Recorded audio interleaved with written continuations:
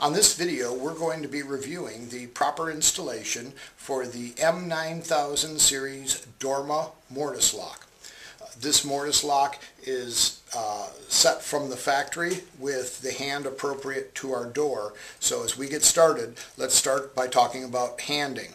This particular door, this is the outside of the door, and the hinges happen to be on the right-hand side. So this is a right-hand door as it's swinging in, and the lock we have here is set for a right-hand door. The way that I know that is that the curved surface of the latch is matching this swing so that the curved surface will hit the strike and retract.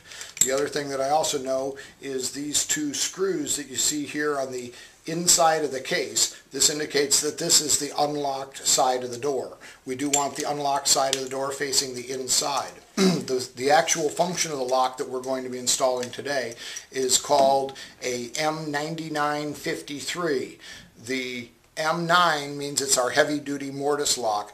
The second 9 indicates that it has a deadbolt, and the 53 indicates it is an entrance function, which will have a lock cylinder on the outside and a thumb turn on the inside.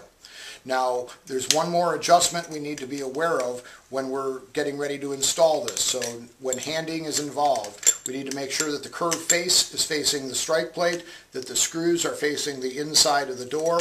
The next thing we also have is on the top and the bottom, you can loosen this screw and you can twist the lock front to match the bevel of the door. This particular door has a square edge as opposed to a beveled edge, so I want it in the middle, which is where it is currently located. If you had a bevel, you would loosen these, twist it to match the bevel, and then retighten the screws. Now that we've had a chance to review the handing, we're ready to install. Before I install, I do like to look inside the door and make sure that there is adequate preparation inside the door, which is usually reinforcing plates inside. And you'll notice that there happen to be two little tabs on either side here, which will help to center and locate the lock when installed. So I'm going to take and I'm going to slide this into my door prep. Slide it all the way in. And now I'm going to have the opportunity to put in the two screws that are going to secure this. There's going to be one screw on the top and one screw on the bottom. I'm going to get them started. Now, in this particular video, to keep it as brief as possible, I'm going to use my battery-powered screwdriver. That is a nice to have, not a need to have. You can certainly put these in with a standard hand screwdriver, but just to keep it short, I'm going to use the battery-powered screwdriver. Now, whenever working with these, do realize that they do have an adjustable clutch, and we want to turn that back so that we don't over-tighten and strip the screws. So now that I've had the opportunity to install the chassis, I can now get ready to put the outside trim onto the door. Now that we have installed the lock chassis and both the inside and outside trim, we're ready to check our work. The first thing that I like to do is I'll check the inside lever. When I turn it, it pulls back the latch. I'm going to throw the deadbolt. I'm going to check the inside lever again, and now it pulls back both the deadbolt and the latch. Now the next thing I'm going to check is the dead latch mechanism. There's a small tongue underneath our latch. I'm going to push that in, and I'm going to check to make sure that it locks my latch. So when the door is closed, this is held in by the strike plate, and it allows the latch to lock so that somebody couldn't slip the latch with a credit card. Now that I've checked how the inside trim works, I'm going to check the outside trim. First thing I see is that by default the outside trim is locked. If I flip the little toggle on the edge of the door, it turns it into a passage set, and it allows me to enter freely from the outside.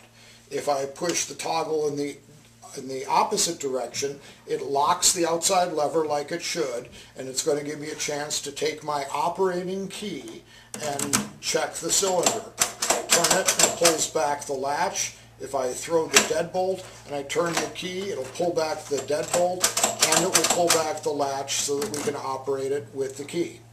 Now the next thing that we're going to do is we're going to shut the door and make sure that it engages the strike properly. It's also important to understand that when a door is properly hung, there should be it's very important that we check the dead latch mechanism.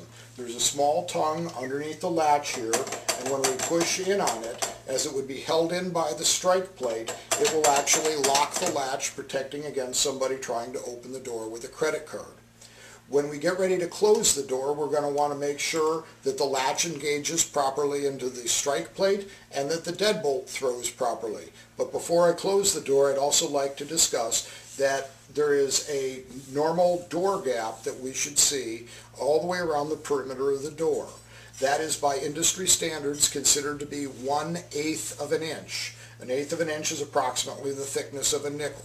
We need to be very aware of that because especially on fire doors, it is a requirement of building code that that gap be at 1/8 of an inch or less when the door is closed to prevent the effects of smoke and heat from going through that door.